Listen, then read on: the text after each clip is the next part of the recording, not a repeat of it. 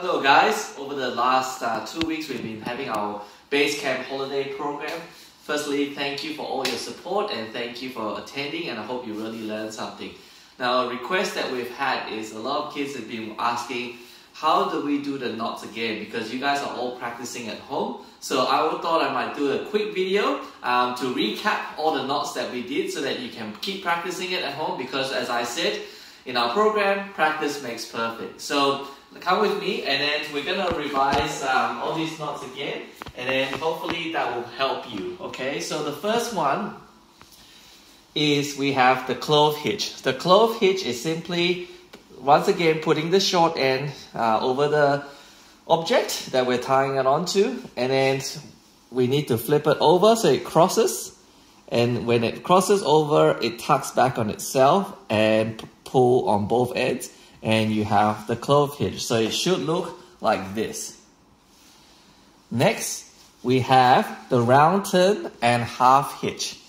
So what we do in this case, once again, short end over the object, but instead of crossing over, we loop it twice, and then we do a half hitch, two of them, over and under, pull, over and under, pull. That is the round turn and half hitch. Next, we have the Canoeman Hitch. Once again, making sure that your rope has got one long end and one short end. Now this time, we tuck under, grab the long end, pull tight on the short end, and then pull the short rope. And then as you pull up, don't pull it through, and then pull it tight so it locks on itself. And like I said, once again, with the Canoeman Hitch, you pull on the short end, it should release once again. Let's recap. Long, tight, and then short, pull. Got it? And then finally, the square knot that we have is looping over an object. You have a right and a left side. Remember that what I said, right over left, left over right. Okay, so right over left, the right goes under, pull, and then left over right, left goes under, and then pull all four, and you should have a nice little square knot like this. Okay. All right. Now, for those who are a lot more advanced, we also did another 4 knots. So come with me, and we'll revise these 4 knots before we go to our final one, which is the figure 8 knot. So the 5th knot we have is the Constrictor Hitch. So similar to the Clove Hitch, this is a close cousin of the Clove Hitch. This is what we do. We cross over once again with the short end. Now rather than as a Clove Hitch, we tuck back on itself. However, what we do in this case, we cross over the long rope and then we tuck it in between the X. Alright, underneath the X, and then we pull tight. Okay, the difference with that is it creates a much stronger hold than the Clove Hitch. It's actually quite hard to remove. Alright, so this is why it's called the Constrictor Hitch. Let's try that again. Making sure you cross over, and then instead of tucking under, you loop over this long rope, and then you tuck it in between the X of the cross. So that's the Clove Hitch. And then we also, that's the Constrictor Hitch. Thanks, Caleb. And then we have the bowline. Okay, first thing is loop with the short end over the long end, yeah? Going under the object, goes through the hole, under the long rope, and then go back in the hole again, and then we pull tight. Then we have the bowline. Okay, remember the short end needs to be on the inside of the loop. That's the bowline, and then we have our Tautline Hitch. Our Tautline Hitch.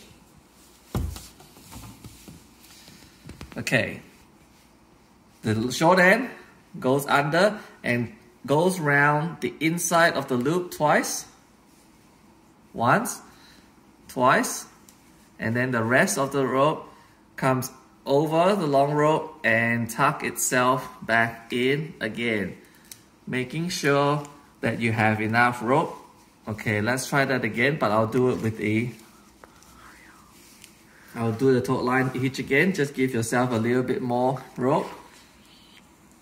Go in the inside of the loop twice. Okay, the remaining one goes over, under, and out the long end of the rope, and then you pull tight, and that's the taut line. All right, now the good thing about the taut line, you can use it as a tent guide rope that you can actually shorten and lengthen as you need, okay, without, it will not pull back on itself. So that's the Tautline Hitch. Now we have the sheet bend, which is a close cousin of the square knot. Once again, we loop, put a bite on one end of the rope, under, around, and tuck back on itself. Then pull. Okay, holding this two ends. This end's got a bite, and this one just looks back on itself. And this is used to join two ropes together of different width. Okay, if this is a thicker and the thinner, it will not come off. All right, so you cannot use the square knot to tie two ropes of different width. This is where you need a sheet bend. All right, the final knot that we all went through is for the advanced. Now this is the figure 8 knot. All right, used primarily for rock climbing. So first thing is under, over, and come back on itself. We form a figure 8. This is what you want to achieve. Now, like I said, we do a follow me home of that rope. Okay, so following this all the way out here. So what we do is we loop under, give yourself plenty of rope, following that, looping over, and then going under all of them, and then going tucking in. So you should end up with a double figure 8. And that's how you do a figure 8 knot.